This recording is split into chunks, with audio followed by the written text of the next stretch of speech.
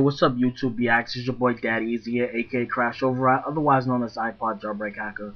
Now I was gonna do this video anyway. Somebody already hit me up on a comment about it. I was gonna do it anyway.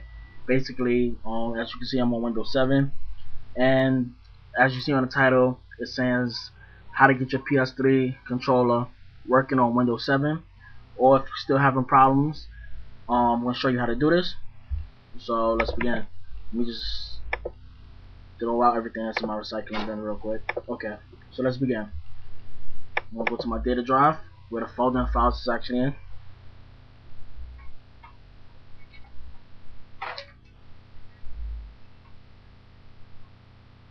Okay, once you're inside your data files, once you get to the program that you downloaded from the description, which is this.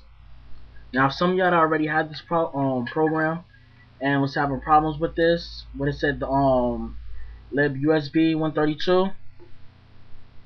Basically the problems what you was having is you didn't read the what I told you to do in this description right here. It says readme, must read before installing. A lot of y'all haven't read that, so y'all really didn't know what to do if you had problems. So the first thing you want to do is install the lab USB 132. Then after you install that, you want to install the ps3 Sinus onto it. Now, only time you use this driver if you can't get your joystick to work at all. So, let me demonstrate. Go to control panel. Actually, I'm sorry. Not control panel. If you're using Windows 7, you want to go to devices and prints.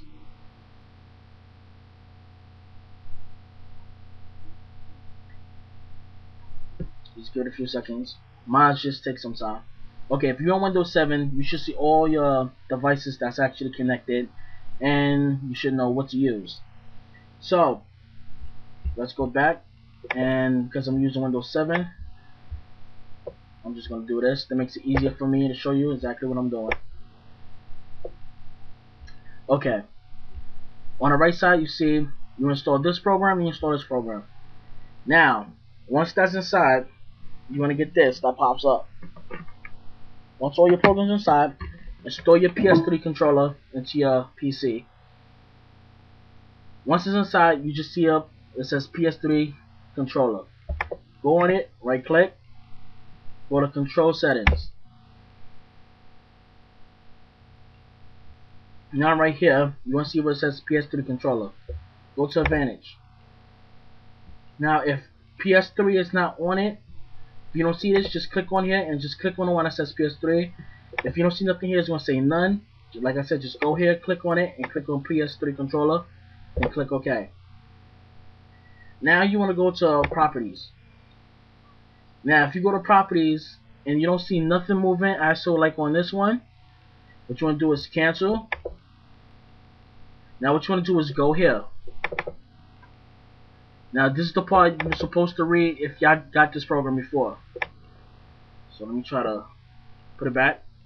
As you can see, here's me writing, telling you exactly what to do if it doesn't work. Now if it's freezing, everything's not working, nothing is working, the joystick won't show up, just read the readme, and this is the next thing you want to do. Install a driver. Once the driver is installed, you're going to get a program like this.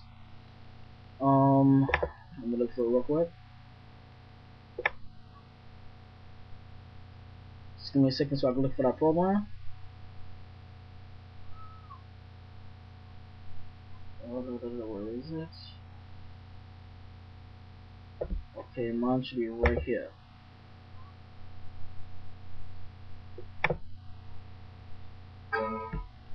Okay, now if you get this program right here saying it's missing blah blah blah from your computer, please install, don't worry about it. Install this program right here, and I'm going to install it right now just to show you that it works. Click OK. Click next, next. You can create it to desktop, create a quick launch icon. So I'm going to create a quick launch, install it. You want to launch it, Once you launch it, now right here where it says load driver, click on it. It's going to load the driver and you're done. Exit. Once you exit, go back to PS3 controller, right click on it, game controller settings. Now everything's alright. Go back to properties. Now as you can see, everything is right.